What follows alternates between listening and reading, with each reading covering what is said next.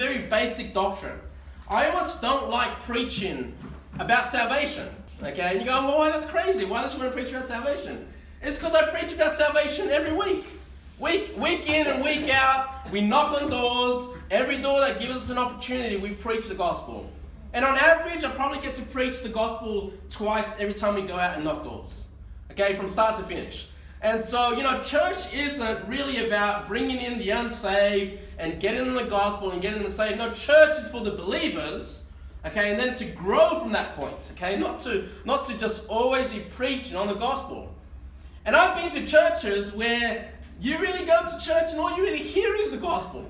It's preached over and over again. You kind of wondering, hey, we've heard this for years. I think everybody in the church is saved.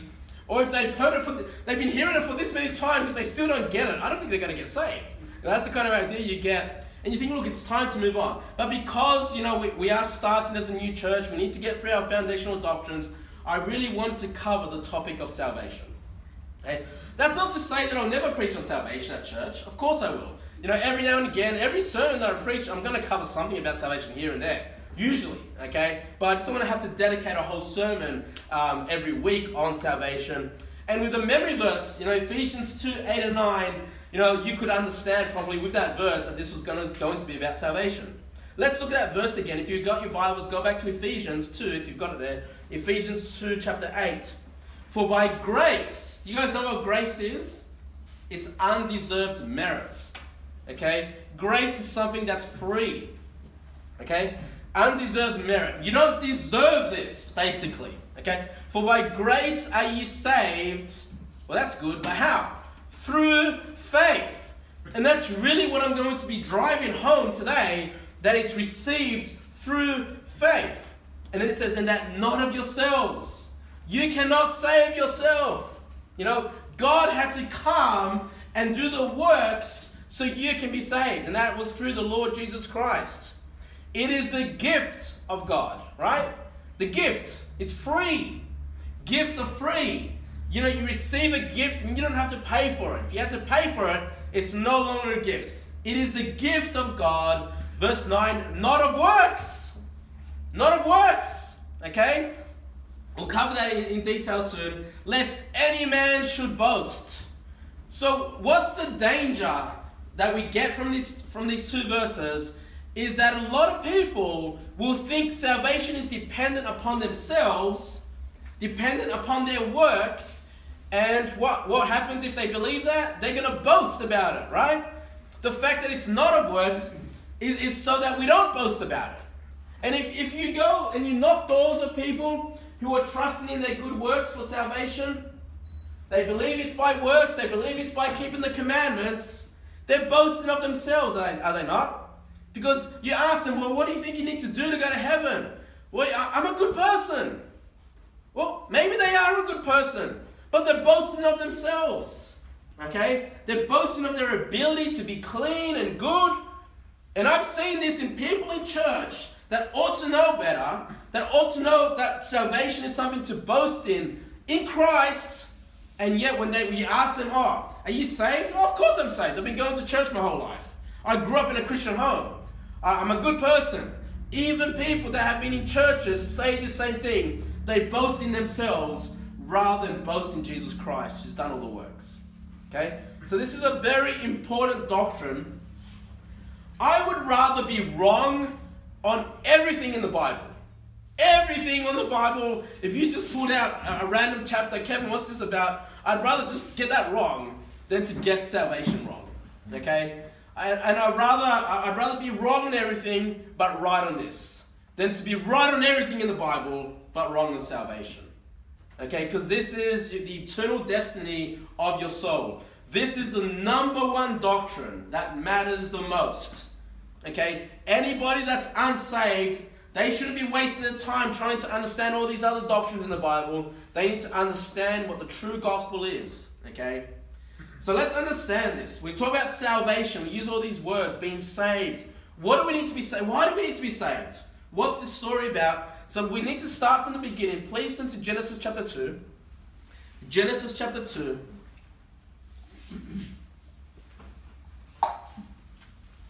We need to understand why does man even need salvation, okay?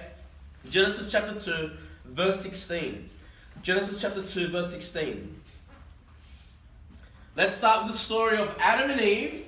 You know, when God created Adam on the sixth day, he set him in the Garden of Eden, right? He told Adam, hey, you need to look after this garden. That's the job I'm giving you. But in verse 16, he also says this to Adam. And the Lord God commanded the man, saying, of every tree of the garden thou mayest freely eat. That's a pretty good deal. I mean, you know when people think about Christianity, when they think of God, they think of this God with all these rules. This God that doesn't want us to enjoy our life. Okay? They look at the Bible, they see all the commands, they say, wow, man, you know, I'd rather be without Christianity. I'd rather be without God, because God wants to enforce all these rules upon us. But yet when he created man, what does it say? Of every tree of the garden thou mayest freely eat. You know, God wants us to live a life of freedom. He wants us to be, have liberty in our lives. He gives us the ability to make decisions for ourselves. Okay? But here's the thing. And when God gives us commands and rules, it's to protect us. Because when we do sin, when we do break his law, it harms us and it harms the people around us. Look at verse 17. God gives us that one condition to Adam. It says, Adam, you can eat of every tree. Verse 17. But of the tree of the knowledge of good and evil, thou shalt not eat of it.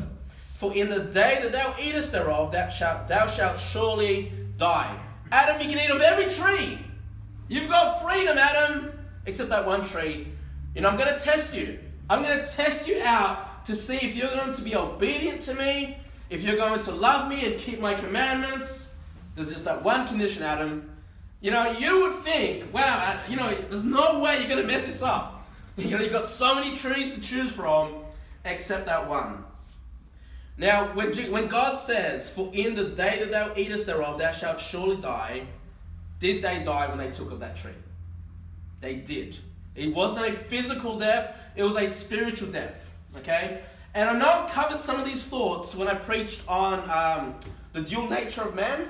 Okay, but I do want to just cover some of these things once again very quickly, because it's important to understand about our salvation.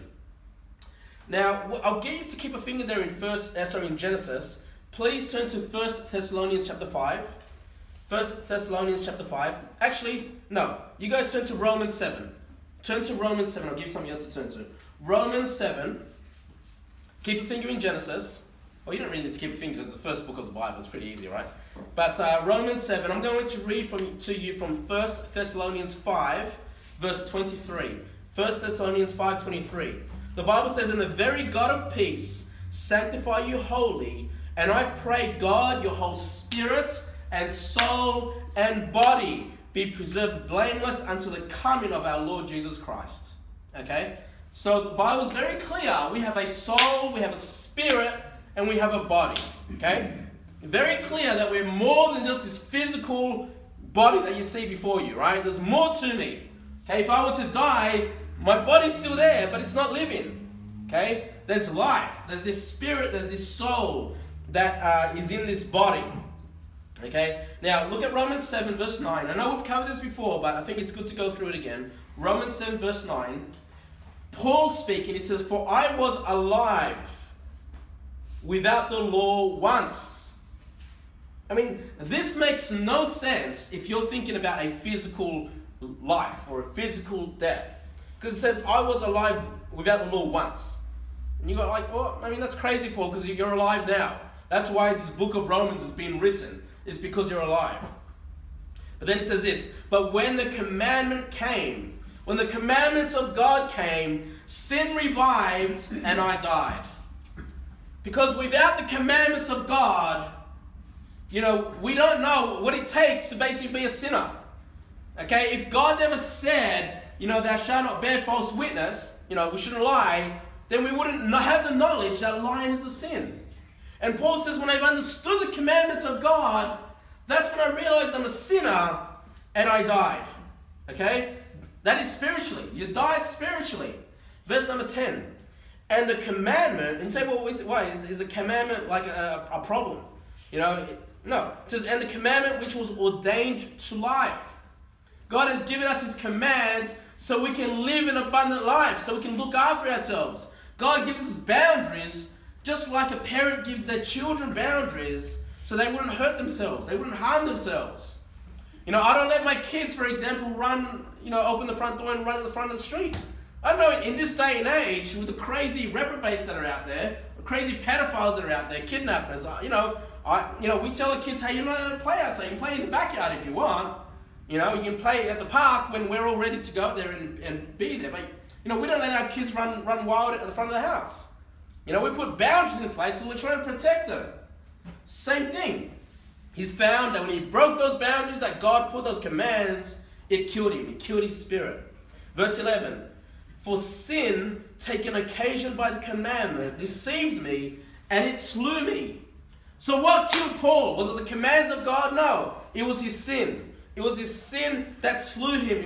It's the sin that killed him. Wherefore the law is holy, and the commandment holy and just and good. So I don't want you to confuse the commandments of God as a bad thing. Okay? It is the commandments that make us realize that we're sinners in the sight of God. And when we realize that we're sinners in the sight of God, just like what was promised to Adam and Eve, they would surely die when you finally understand your sinful condition before God. Okay? That is when your soul dies. And I believe this happens at a pretty early age. Once a child has grown up and realizes, boy, I'm not perfect after all. I've done wrong in my life. I've disobeyed my parents. I've disobeyed God. Okay? And the commands of the Lord are written in our hearts in the New Testament. You don't need to be someone that knows the Bible necessarily to know what's right and wrong these days. Because God has written that on our fleshly hearts as well. And of course, so we have the commands of God. And I'll just quickly read to you 1 John 3:4. 1 John 3:4, which says, because what is sin after all? Sin, it says here, whosoever committeth sin transgresseth also the law. Or you break the law. For sin is the transgression of the law. Okay? Means you've broken God's laws. That's what makes you a sinner. That's what makes you spiritually die. Okay? And we spoke about those three parts in a man, the body, the soul, and the spirit. And just very quickly, every man, everybody that lives on this earth has a dead spirit if they're not saved. Okay? Because they got the commands of God and sin slew them. Okay? But because they're spiritually dead, if they ever physically die, their soul will leave their body with their dead spirit and suffer eternity in hell. But if they're saved, they have a living spirit, and that soul will go with the living spirit to be in heaven. Okay? So we must understand the need for salvation. Okay? Man must be saved. Go back to Genesis now. Genesis chapter 3. Genesis chapter 3 verse 7. Genesis chapter 3 verse 7. It'll take a while to go through the whole story of Adam and Eve, but let's just hit the important bits here. You guys know the story, I hope, where Satan tempts Eve to partake of that fruit, of the tree of knowledge of good and evil, which they were not supposed to, and she does. She eats of that, then she takes it to Adam. Adam, knowing better, still partakes of that fruit, and they both have sinned against the Lord God. Okay? Now, once they have sinned, look at verse number 7. Genesis chapter 3 verse 7. It says, and the eyes of them both were opened, and they knew that they were naked. And they sewed fig leaves together and made themselves aprons. So obviously they were naked, and there's nothing wrong with a husband and wife being naked before one another. But what we see, what's happened here, is once they've sinned, they had the shame of nakedness. Okay? The shame of nakedness fell upon them when their eyes were open, when they realized they had sinned against God, and they wanted to hide themselves. They wanted to hide themselves. What do? They get the fig leaves. And by the way, this is man's first attempt to be made right with God. They're ashamed of their sin. They realize they're naked. Then they get the fig leaves. They go to a plant. They get the vines or whatever, the leaves, and they sew for themselves an apron, right? And they sewed fig leaves together and made themselves aprons. This is man's first attempt to be righteous before God. And what kind of salvation is that? It's a works-based salvation, right? They take the leaves, they make these aprons for themselves, and they cover themselves. All right. Now look at verse 21. Let's look at verse 21. Were these fig leaves suitable to God? Did God accept these fig leaves to cover their shame? No. It's not good enough for God. Look at verse 21. Unto Adam also and to his wife did the Lord God make coats of skins and clothe them. So when God saw those fig leaves, that wasn't good enough.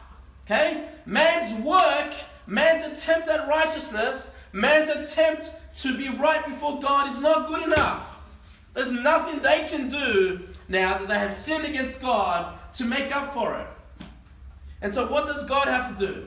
Those fig leaves aren't good enough. It represents the works of the hands of man. God himself had to take an animal, right? Because he had to take the coats of skin. He had to kill that animal. He had to shed the blood of that animal. And with the coats of skins from that animal, he clothed Adam and Eve. Now we see what it takes to be made right before God. Now we see what it takes to be able to stand before a holy and just God. What is it? The shedding of blood. The shedding of innocent blood. Whatever animal that was, and it could have been a lamb. Okay, this is the first picture that we get of Jesus Christ. Okay, the ultimate sacrifice, the ultimate Lamb of God. We see that it took the shedding of blood, the death of an innocent, to cover the sins of man. And that was acceptable to God. That's the lesson that God had left Adam and Eve once they had sinned. The shedding of blood is so important in the Bible. Okay? Now go to Genesis chapter 4. Genesis chapter 4 verse 4. Genesis chapter 4 verse 4. We now have the story of Adam and Eve having their children, Cain and Abel. Okay? Genesis 4, chapter 4 verse 4. The Bible says, and Adam knew Eve his wife. Okay? And she conceived and bare Cain.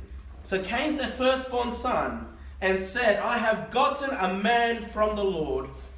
And she bare again, and she again bare his brother Abel. And Abel was a keeper of sheep, but Cain was a tiller of the ground. So we can see what professions they get into. Abel becomes a shepherd. Okay, he looks after sheep, he looks after cattle. But Cain is a farmer. He works the ground. He tills the ground. He grows, fruits and veggies. Nothing wrong with any of those jobs. Okay, it's not like one was sinful and one was righteous. No, they're both just working, making a living for themselves, following after the footsteps of their dad that was left work to do to look after the Garden of Eden. They take on that responsibility of a man to obviously work and look after their own families. Verse number 3. And in the process of time, it came to pass that Cain brought of the fruit of the ground an offering unto the Lord. And Abel, he also brought of the firstlings of his flock, and of the fat thereof. And the Lord had respect unto Abel, and to his offering. So we see that both Cain and Abel have this knowledge. I'm sure Adam and Eve passed it on to them, that they would have to bring a sacrifice before God. Okay? And again, what was that sacrifice? It was an animal. It was the shedding of blood that was needed to be made right with God, to be made righteous with God. And so we can see in verse number 4 that the Lord has respect unto Abel for his offering. Why? Because Abel brought the firstlings of his flock. He took a lamb and shed the blood of that lamb, and that was acceptable to God. Whereas Cain, he brings the fruit of the ground. He brings his works. He brings the labor of him, growing plants and fruit trees and vegetables.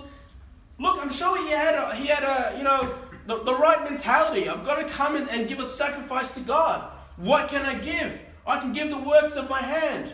But he didn't learn the lesson. He learned the wrong lesson that Adam and Eve had, putting together those fig leaves.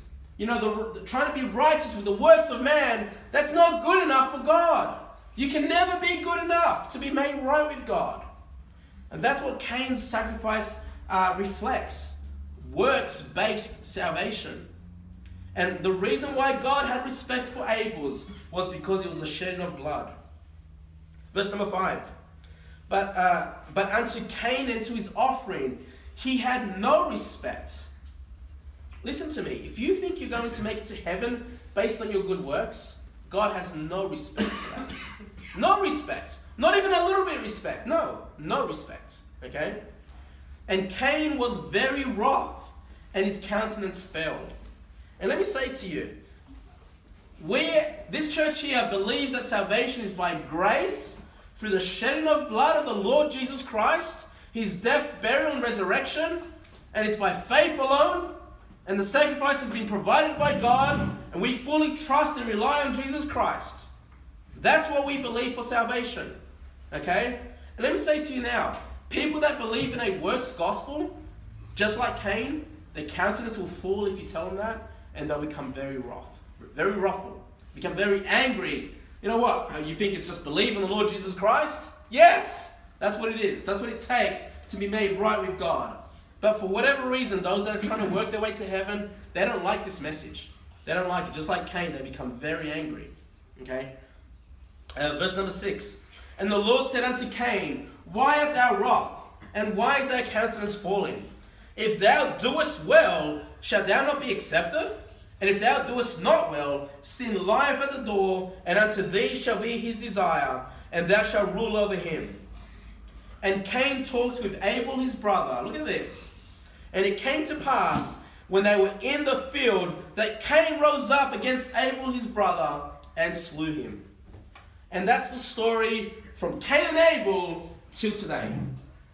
True believers throughout the centuries have been slain for preaching the gospel.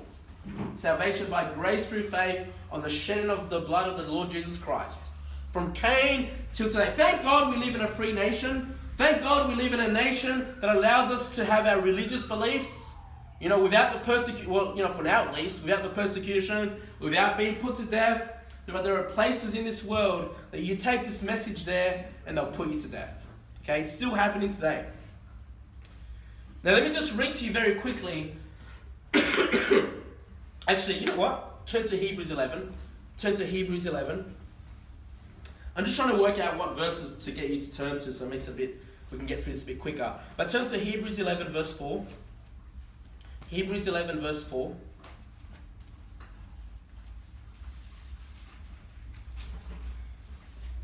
I want to drive home exactly what Abel was doing when he offered that blood sacrifice, okay? We get a bit more information here in Hebrews 11 verse 4. The Bible reads, by faith, okay, don't forget those words. By faith, Abel offered unto God a more excellent sacrifice than Cain, by which he obtained witness that he was righteous, God testifying of his gifts. And by it, he being dead, yet speaketh. So even though Abel was murdered, by his more excellent sacrifice, he still speaks to us today. Speaks that his sacrifice was acceptable to God, because it was by faith. It was by faith of the shedding of blood that was going to make him right before God. And, when people talk about Abraham as one of the key saints of the Old Testament, let me just read to you something very quickly in Galatians 3:8. You say in Hebrews, because I'm going to get you to turn somewhere else. But Galatians 3:8 says this, and the scripture, foreseeing that God would justify the heathen through faith, preached before the gospel unto Abraham, saying, in thee shall all nations be blessed. A lot of people make the mistake and think that the gospel is only preached in the New Testament. No.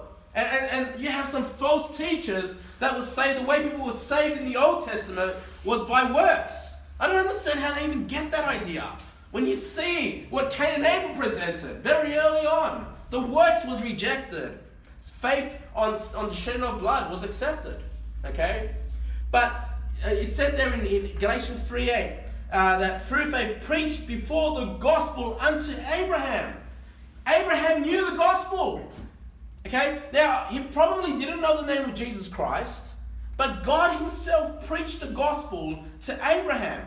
What is the gospel? It's the death, burial, and resurrection. I'll just read to you very quickly 1 Corinthians 15 verse 1, which says, "Moreover, brethren, I declare unto you the gospel which I preached unto you, which also ye have received, and wherein ye stand, by which also you are saved. And if you keep in memory what I preached unto you, unless ye have believed in vain, for I have delivered unto you first of all that which I also received," pay attention now, "how that Christ died for our sins according to the Scriptures, and that he was buried, and that he rose again the third day according to the Scriptures." So what's the gospel? The death, burial, and resurrection of the Lord Jesus Christ.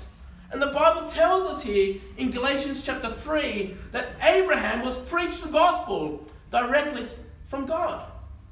Abraham knew about this death, burial, and resurrection that was going to make him righteous. And he received that in faith. Have a look at Hebrews 11. You guys should still be in Hebrews. Go back to Hebrews 11 verse 17. Hebrews 11 verse 17.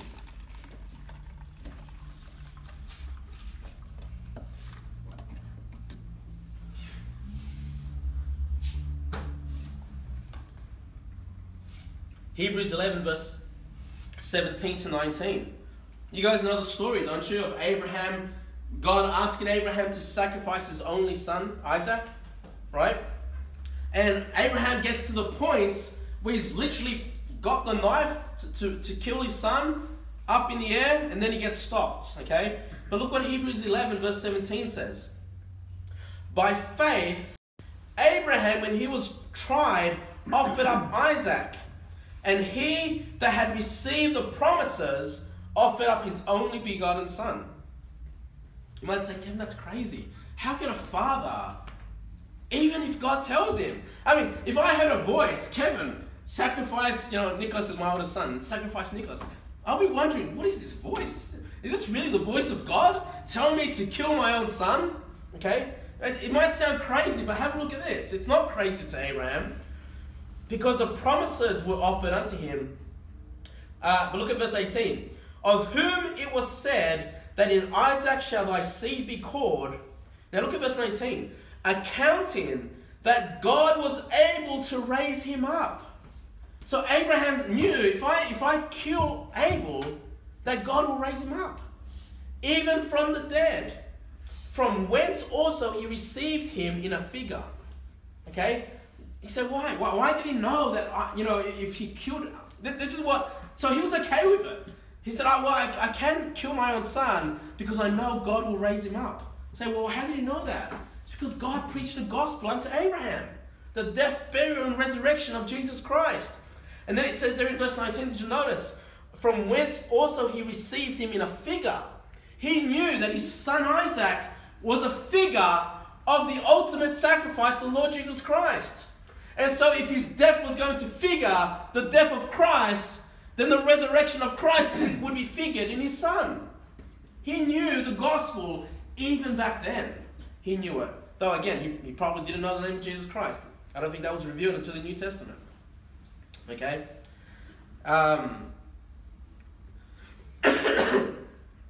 Can you guys go back to Genesis, please? Genesis chapter 22.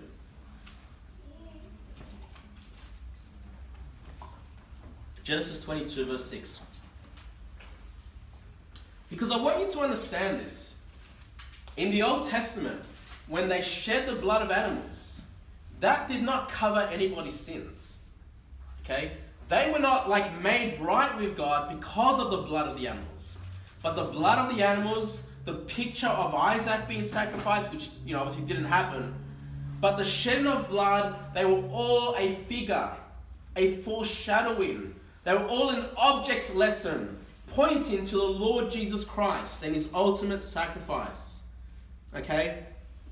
We today, 2,000 years after the sacrifice of Christ, we can look back and see what Jesus Christ has done for us. We have the enlightenment of the New Testament. We have that full revelation, that full understanding. We're better off than the Old Testament saints. But the Old Testament saints, they knew this promise of God. They knew the gospel, at least, in pictured form. And so they were looking to the Lord Jesus Christ. Though they didn't have all the information, they didn't have that full revelation that we do have now in the New Testament. Okay? But look at Genesis 22 verse 6. This is, again, back to the story of Abraham and Isaac. The Bible says, and Abraham took the wood of the burnt offering and laid it upon Isaac, his son.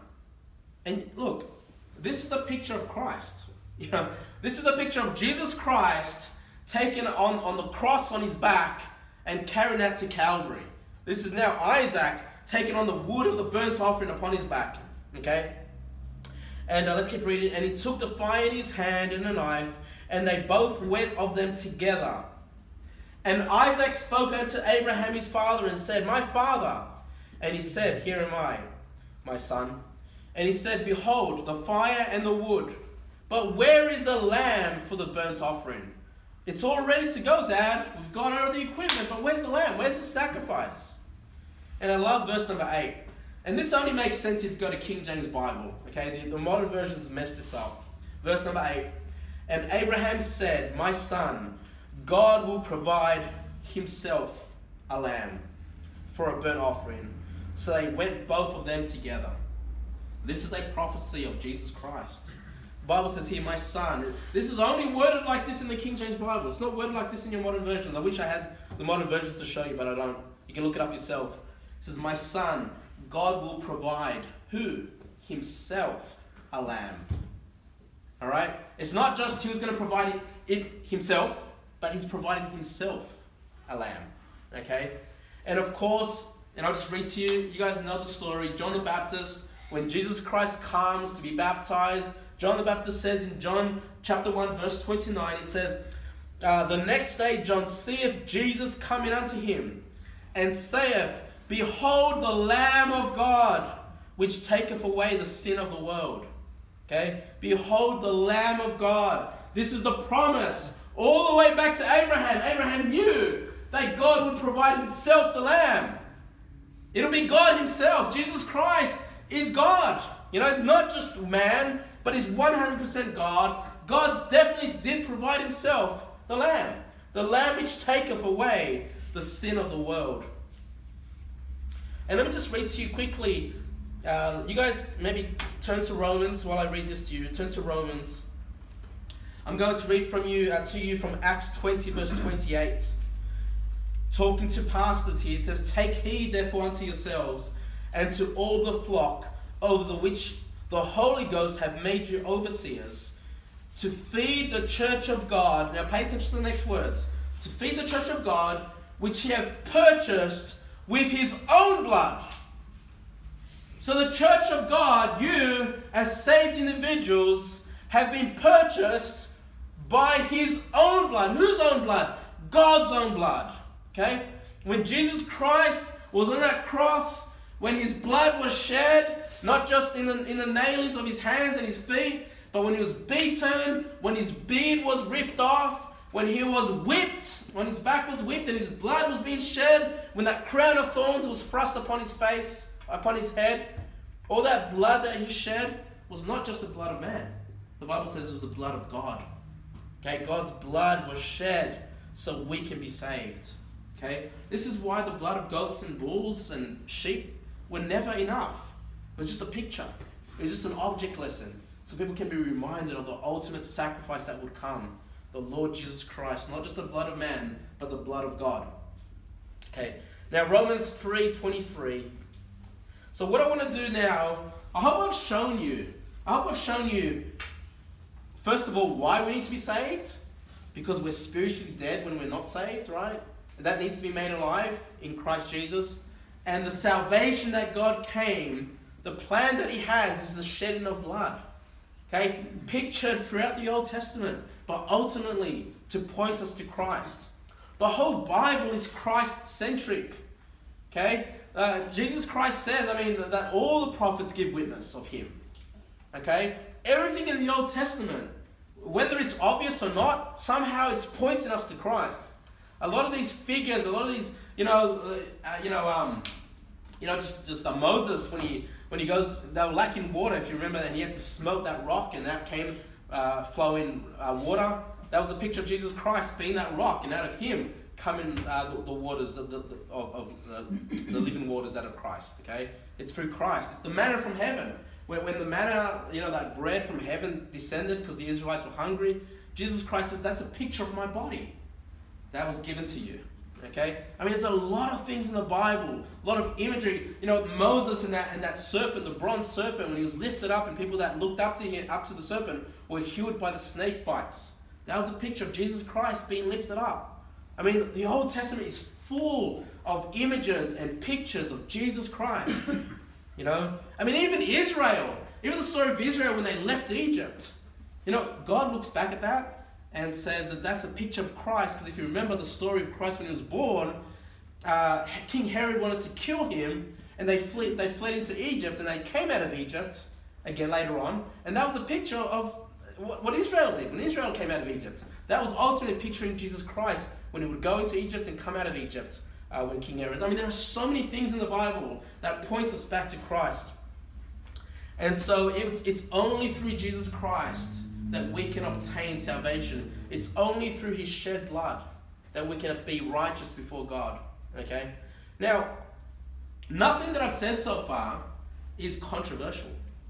Any church that calls themselves Christians, okay, Baptists, Protestants, even the Catholics, even the Orthodox churches, even some of the cults. I mean, was it just 2 weeks ago I had a Jehovah's Witness come to my door, and I'm trying to be polite, so look, I'm not interested, we believe very differently about who Jesus Christ is. And the Jehovah's Witness said to me, yeah, but Jesus is our Savior. Jesus Christ came and died and shed his blood for us. Everything they're saying, they've been trained how to speak to a Baptist. Okay?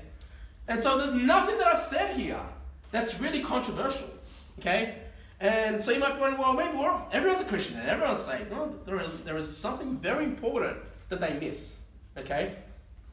Now, what I'm going to go through now is basically the plan of salvation that I tend to go through. Well, not 100% exactly. We've got some other passages here that I go through to explain the gospel to someone door to door.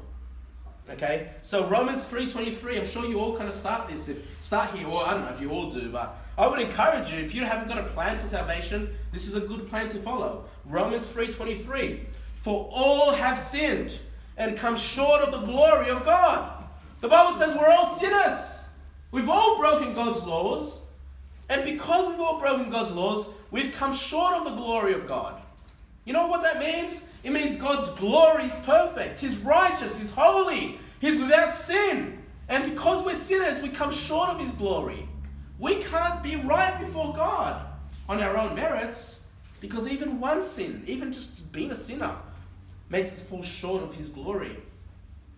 And of course, Romans 6:23, you can turn there if you want. Romans 6:23 is where I would go next, which says, for the wages, if you've got a job, you earn a wage, it's your payments. It's what's deserving to you, right? You go to work, you do the hours, you do the job, and then at the end of the week or the fortnight, whatever it is that you get paid, you're deserving of your paycheck. And yet we're deserving of something because of our sins. It says in Romans 6:23, for the wages of sin is death. We deserve death, okay, for our sins. That's what God said when they took of that fruit, that they will surely die on that day. That's the payment. That's the wages of sin. And then where I would normally take someone after this is Revelation 21 verse 8. Well, actually probably, sometimes. It just depends on who I'm speaking to. But of course, I'm sure you guys know these passages. You're very familiar with them. But the fearful, so it goes through a list of sins, of people that are worthy of going to the lake of fire, going to hell. But the fearful and unbelieving and the abominable and murderers.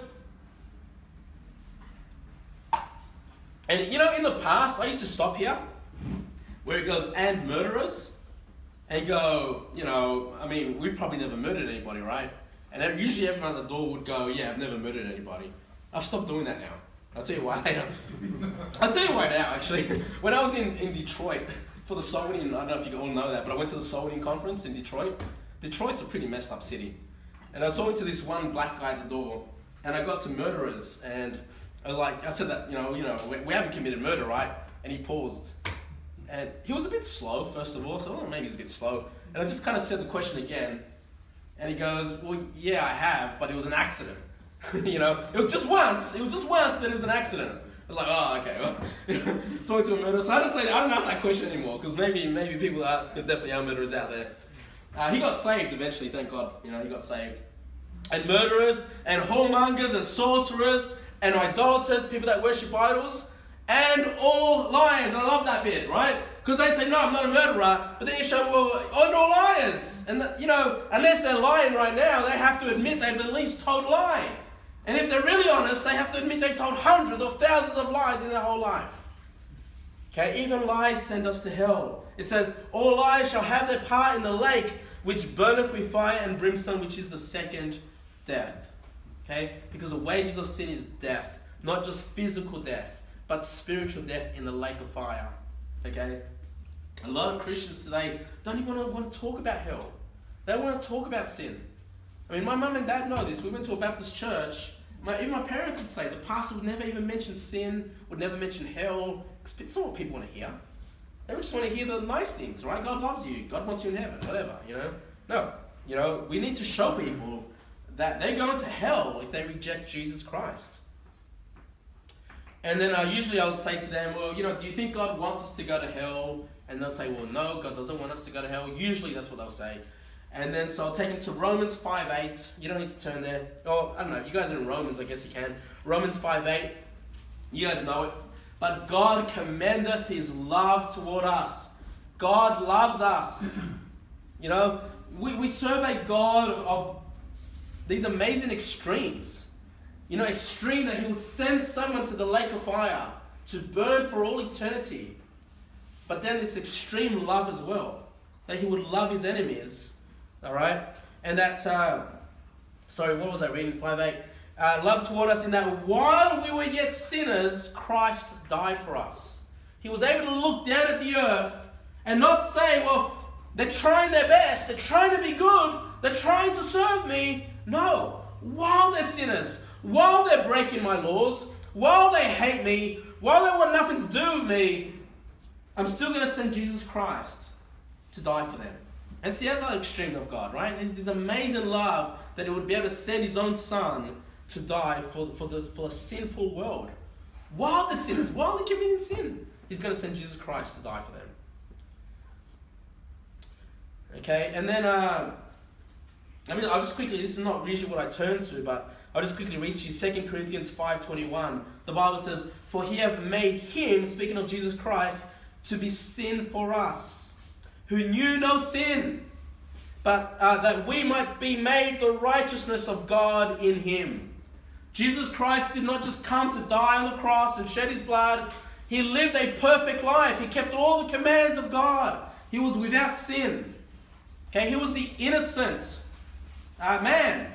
He was our substitute. He took on the payment. Just like Adam and Eve, they're the ones that ate of the fruit. And yet God had to take an innocent animal that had nothing to do with those events and shed its blood to cover their shame and nakedness with the coats of skin. Same thing with Jesus Christ. He was the innocent party in this. He did not even sin. And yet all our sins were put on Christ as though he had done them.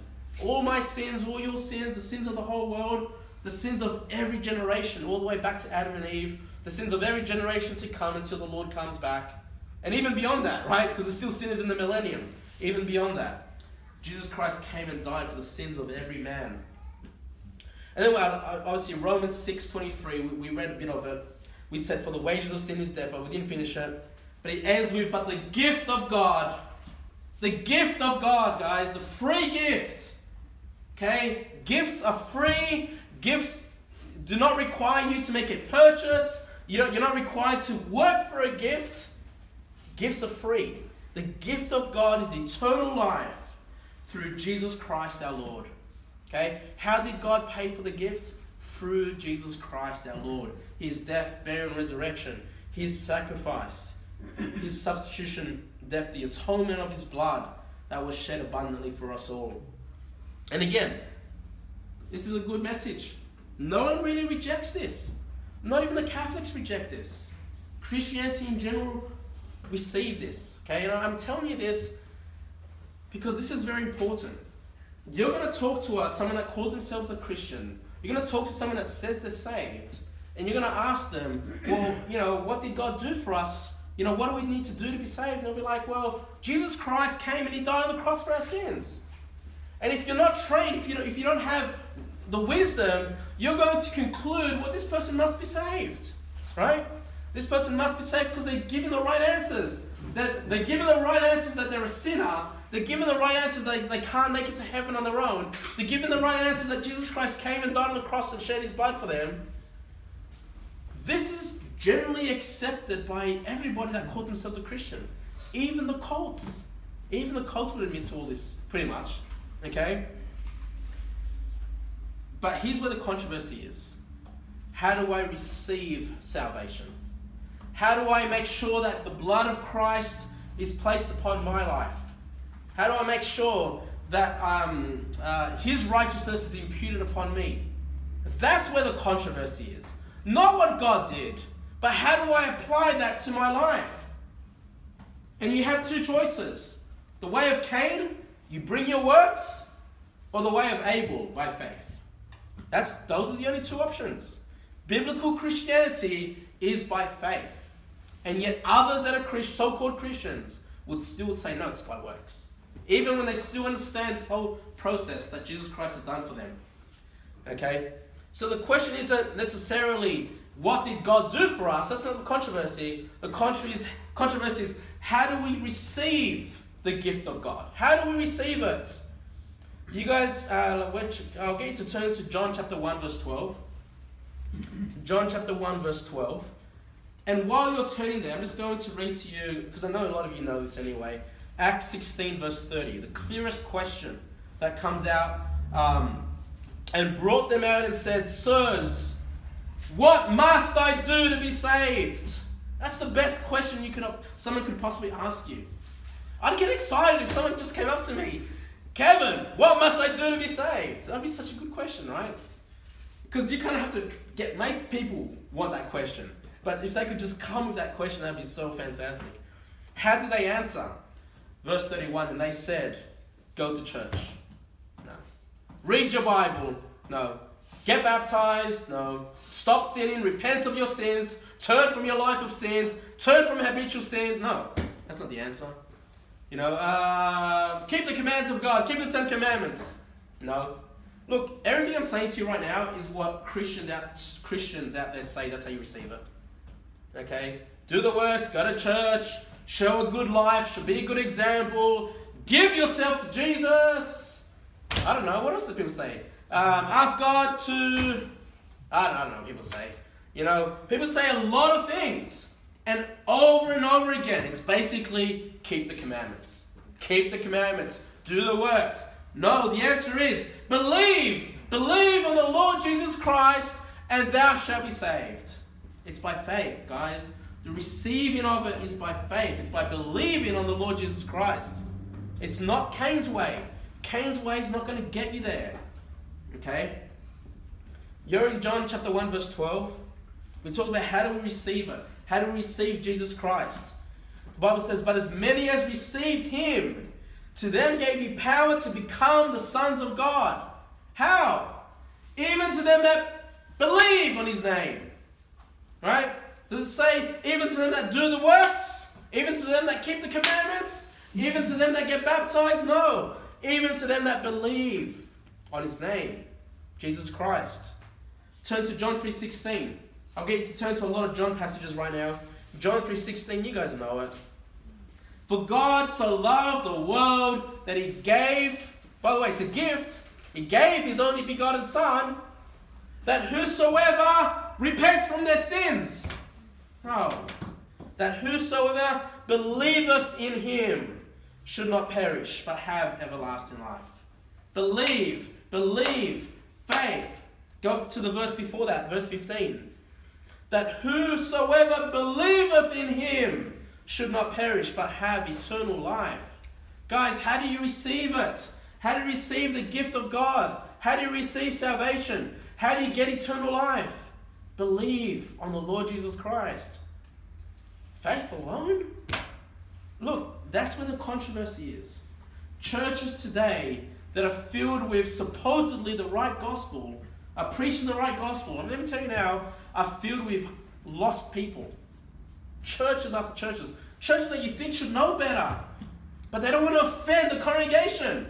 They don't tell the congregation, hey, you're still trusting in works. You need to put your faith in Christ 100%. You need to believe in Him. I don't know why. I don't know why people are afraid. Well, I guess I know why.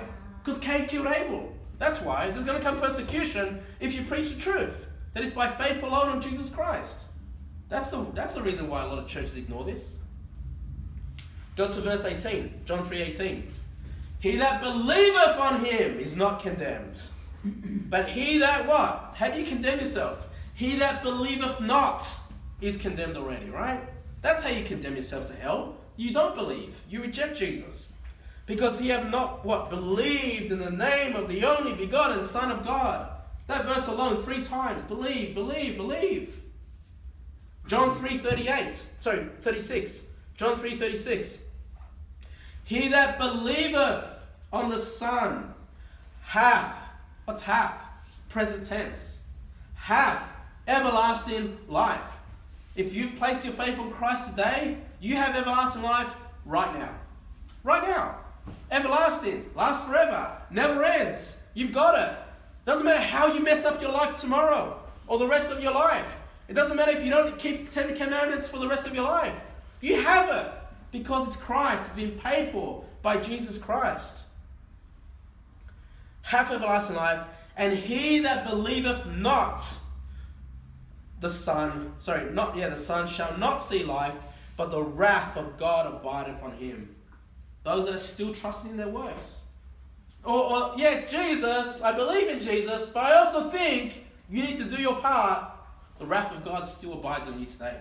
You're still on your way to hell because you've not put your full faith and trust on Jesus Christ alone. Go to chapter 6, please. John chapter 6, verse 35.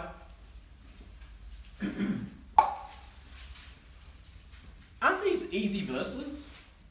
Like, you just read these and it makes sense, right? Those that want to corrupt salvation will always find other verses that are just not that clear and teach and twist the scriptures, right? The Bible's crystal clear what it takes to be saved. John 6:35. And Jesus said unto them, I am the bread of life. He that cometh to me shall never hunger, and he that believeth on me shall never thirst. Okay? So you come to Jesus and you believe on Jesus, and you'll never thirst again. Look at verse 40. And this is the will of him that sent me. Who sent Jesus Christ? The Father. This is the Father's will. Okay? That everyone which seeth the Son and believeth on him may have everlasting life, and I will raise him up at the last day. I will. Jesus says, I will do it. You will be saved. You will have those resurrected bodies at the rapture. Guaranteed, if you believe on the Lord Jesus Christ. If you receive the gift through faith. Verse 47. 47, same chapter. John chapter 6, verse 47. Verily, verily. I love it. As soon as Jesus says those words, truly, truly, this is verified. Twice. Verily, verily I say unto you, he that believeth on me hath everlasting life. Believe in everlasting life. You have it today if you do that. John chapter 7. Go to chapter 7, verse 38. John 7:38. You're going, Kevin, you're just driving the same points. I mean, yeah, that's what the Bible teaches, right? But let's make sure this is the one doctrine that we don't ever mess up. This is the one doctrine we always stay true to. Okay? If I ever come and preach another gospel, then Luke, you're in charge. You got to kick me out. Okay? Or you get the other men. If I preach another gospel, guys, honestly, you kick me out as soon as possible. Okay? Because we need to understand what the Bible says here. John chapter 7. Did I say chapter 7? Yeah? Verse 38. He that believeth on me, as the scripture hath said. What, as the pastor has said? No. As the scripture hath said, out of his belly shall flow rivers of living water. Okay? Believing on Jesus Christ. John chapter 11, verse 25. John 11, 25. John 11, 25. I love John 11, 25. It's so good. Look at this. Jesus said unto her, I am the resurrection and the life. He that believeth in me, though he were dead, yet shall he live. So it's believing on him. And then verse 26.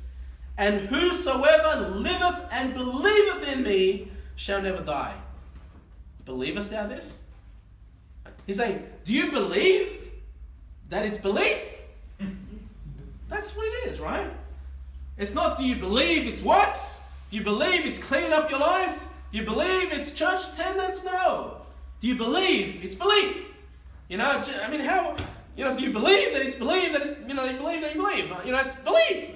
It's faith in Christ. It can't be any more simple. That's why I love John 11, 25 and 26, right? Do you believe that it's belief? And then you say, well, Kevin, you're just showing us John. You're just showing us the book of John. Look, I can show you, I got a list at home. It's on my computer. I can pull it out. No, I don't have it here. I got it at home. But I could pull out a list of over 100 verses where it's just by faith. It's just by belief alone. Okay, just a memory verse. Ephesians 2, 8 and 9. It's throughout the whole Bible. It's even in the Old Testament. It's found everywhere. That it's salvation by grace through faith. Okay, and faith is a noun for believe. Believe is a verb, and faith is the noun. Because the Bible doesn't use belief all that much. It uses unbelief, but the word belief you won't find. I think this only appears once in your Bible, and the preferred noun that's used is faith. Okay, but these two things are the same. Go to John chapter 20, verse 31. John chapter 20, verse 31. Just to wrap this up now. So the reason why I'm just pulling out of John, number one, just to make our Bible, you know, going through the Bible a lot easier, just to prove this point. But also because the book of John is written for one main purpose. Okay? The book of John is very special compared to the rest of the Bible. Because the rest of the Bible is written to the believers. Okay? That's not to say that the unbeliever can't profit from other books of the Bible. But the book of John is the only book that's specifically written to the unbeliever. Look at this in John chapter 20, verse 31. John chapter 20, verse 31. John says, the writer, but these are written. Why are they written? That ye might believe that Jesus is the Christ, the Son of God. And that believing ye might have life through his name. That's why it's written. That the unbeliever would believe. What? That Jesus is the Christ and the Son of God, by the way. Not that he's the Father or the Holy Spirit. That Jesus Christ is the Son of God. And that believing ye might have life through his name. The name of the Lord Jesus Christ. People turn around and say, well, hold on. Just believe, like just know the facts. Is that what? Just know the facts that Jesus Christ died. His blood was shed for us. No. That's what I'm saying to you. Christianity in general, lumping Catholicism and Orthodox, whatever, they all know those facts. They just don't know how to receive it. They reject salvation through faith. They like the idea of God coming and sacrificing Jesus Christ, but they don't like the idea that all we need to do is put our faith in that to be saved. Because they still want to bring the works. They still want to bring the traditions of man. They still want to bring the religion of Cain and corrupt the gospel. Can you guys turn to Romans chapter 4, please? Romans chapter 4. Sorry if I'm going a bit long. I only get to preach to you guys once a week, so, you know, I'm not so worried about the time. Maybe I should be. Romans chapter 4, verse 1. Romans chapter 4, verse 1.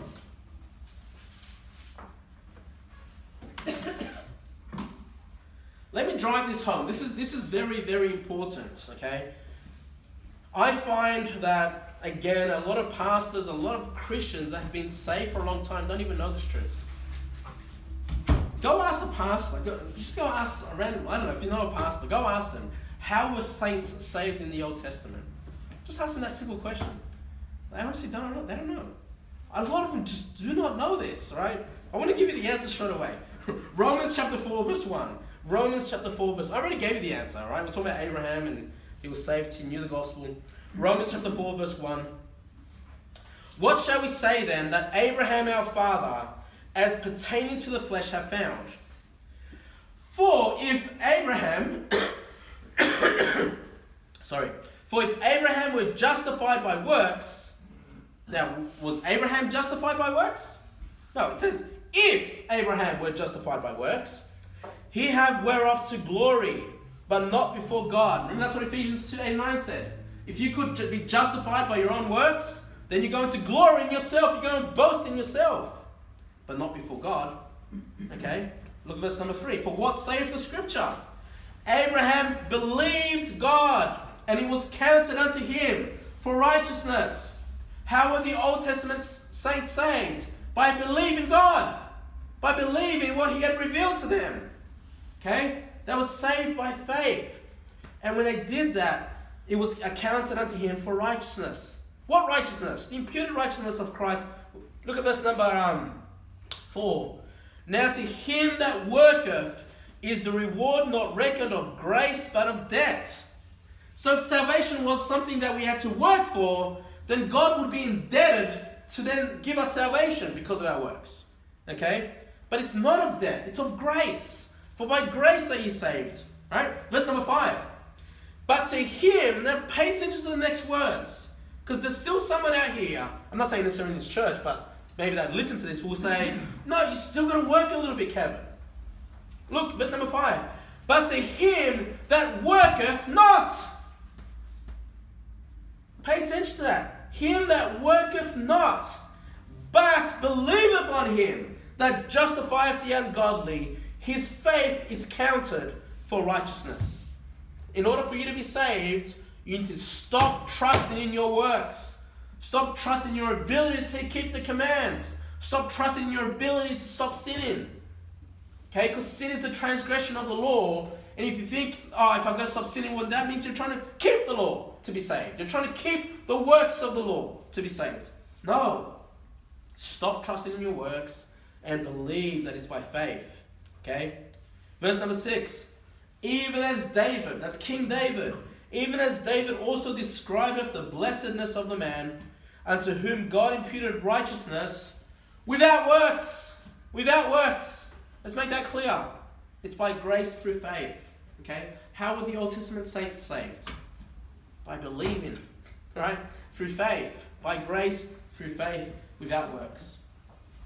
And let me just say to you, if someone says to you, if a pastor or a church leader says to you they were saved by works, that is a false prophet. Okay? That is a false prophet. You need to get away from that person as quickly as you can. Let me see. Let's have a look. If you guys can turn to John chapter 6, and I'm just going to read some verses before you get there. Go to John chapter 6. Let me just finish this. I'll read to you Titus 3:5. Titus 3:5. And this is a very common verse. The Bible says, not by works of righteousness which we have done, but according to his mercy he saved us, by the washing of regeneration and renewing of the Holy Ghost, which is shed on us abundantly through Jesus Christ, our Savior. So not by the works of not by our righteousness, but God's mercy. God's mercy for man. His love toward man is what saved us. Okay? Through Jesus Christ, our Savior. Hopefully you guys got to John 6. I'll just read to you Galatians 2:16 before we get there. Galatians 2:16. Knowing that a man is not justified by the works of the law. Knowing this, it should be obvious by now, by the time we get to Galatians. Knowing that a man is not justified by the works of the law, but by the faith of Jesus Christ, even we have believed in Jesus Christ, that we might be justified by the faith of Christ, and not by the works of the law. Now, are the works of the law good for us? Are they profitable for us? Yes, they are. We should keep the commands of God. But that's not what's going to save us, right? We do that so we can, once we're saved, we do that to maintain a right relationship with God, to be able to fellowship and abide with God, to make sure that we don't destroy our lives on this earth and do what we can to serve God. That's the reason for the works of the law. Please don't think that I'm against the works of the law. I am not. But I am downright against it for salvation. Because that's what's going to damn a man if you're trusting in the works of the law. Okay, it's by faith. Not by the works of the law, for by the works of the law shall no flesh be justified. No one. Not from Adam, not to the last man to ever be born, will ever be justified by the works of the law. Now you guys should be in John 6:28. I love these verses well, okay? I'm almost done now, guys. I appreciate your patience. These are some Jews that come up to Jesus and they ask this question. And they said unto him, they said unto Jesus, what shall we do that we might work the works of God? Right? They want to do the works. They want to work. They think so highly of themselves. What do they want to work? The works of God. Okay? Now, before we read 29, if you have time, you can do this study at home. Look up that phrase, works of God or work of God. Okay? And if you do that, every single time, do you know who does that work? God. That's why it's called the works of God. That's why it's called the work of God. Because it's a work that only God can do. It's not a work that man can do. And these Jews come up to Jesus and tell us how we can do the works of God. It's not your business, my friend. That's God's work to do. Let me just quickly show you this in Ecclesiastes 8:17. It says, then I beheld all the work of God. Now look at this. He's beheld all the work of God, that a man cannot find out the work that is done under the sun. A man can't even figure it out, how to do the works of God. Because though a man labor to seek it out, just like these Jews are, they're laboring to find out how to do the works of God, yet he shall not find it. Yea, rather, though a wise man think to know it, there are some men that think they know the works of God, yet shall he not be able to find it. Hey, God's work is God's work. Man cannot work the works of God. And when it comes to salvation, it was God that had to provide himself the Lamb. It was Christ that had to come and keep the laws perfectly. It was Christ that had to come and shed his blood. Who worked the works of God? It was Jesus Christ. It was God himself, right? So how does Jesus Christ answer them in verse 29? Jesus answered and said unto them, this is the work of God, that ye believe on him whom thou hast sent. You want to do the works? It's not works. It's that ye believe on him, Jesus Christ, whom he hath sent. The work has been done. Jesus Christ would ultimately do that on the cross and his resurrection. And all they needed to do was believe on him. But do you notice how they wanted to work the works of God? No, Jesus says, hey, believe. Believe on me. Okay? And, you'll probably say, well, that's too simple, Kevin. And people mock us, and they say, this is easy believism. That's what the Bible says, it's believe, right? Now, I don't subscribe so much to that idea, easy believism. It was easy for me, because I grew up in a Christian home. It's easy for my children, because they grew up in a Christian home. It's easy for me, it's easy for the people that I know, personally. But for a lot of people, it's not easy. It's very hard for some people. It's very hard for people to reject the lies that they've been told their whole life. It's very hard for people to reject the idea that their self-righteousness is not going to get them to heaven. Okay? It's very hard. I was thinking of a man that I got to preach the gospel to. It was very hard. He saw what I was teaching him. He believed it was, he was saying, look, I can see what you're saying. It seems to be the most logical answer to salvation. But it was hard for him to believe it, because to believe it, he would have to accept that his parents would die and go to hell. It's hard for some people to believe. But whether it's easy to believe for some, whether it's hard to believe for others, whether it's somewhere in between, it doesn't matter. The important thing is it's belief. Okay? Easy believism, hard believism, somewhere in the middle believism. It's believism. Okay? It's believe on the Lord Jesus Christ. And it's easy for some. Now, whether it's easy or whether it's hard, here's the fact about it all. It's simple. Okay? It might be hard, but it's still simple. If it's easy, it's still simple. And I'm starting to wrap up now, guys. But let me just read to you 2 Corinthians chapter 11, verse 3. Okay?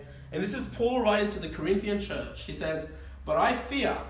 So Paul had a fear, lest by any means, as the serpent beguiled Eve through his subtlety, so your mind should be corrupted from the simplicity that is in Christ.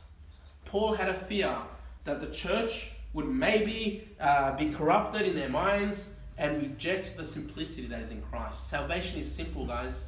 It's believe on Christ. He's done all the work. And unfortunately, there are churches today that have been deceived by the devil. They have rejected the simplicity and they've added works to the gospel. Okay?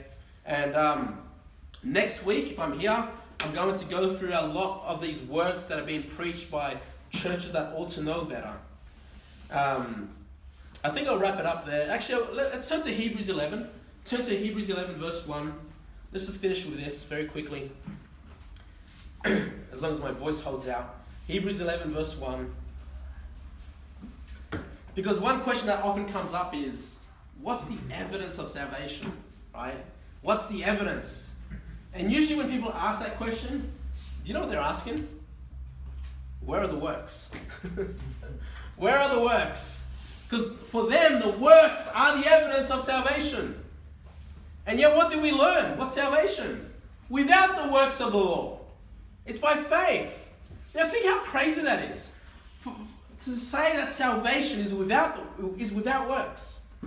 And then to say, but I don't know if you're saved if you have the works. Why? If it's without the works, what do you need to be saved?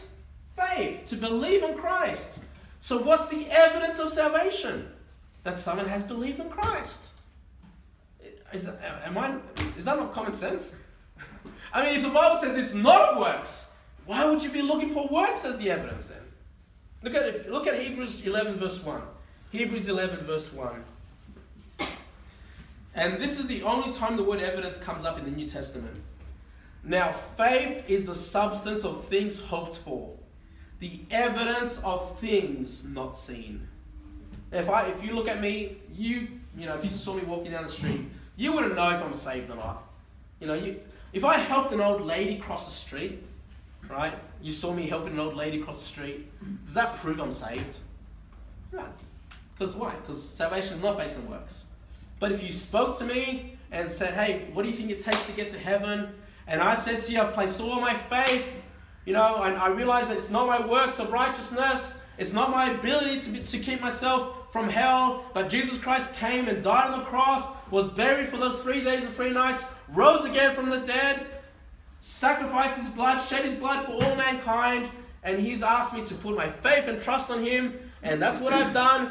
I've called upon the name of the Lord for salvation. If I gave you that testimony, would you not then know that I'm saved? Yeah, because faith is the evidence.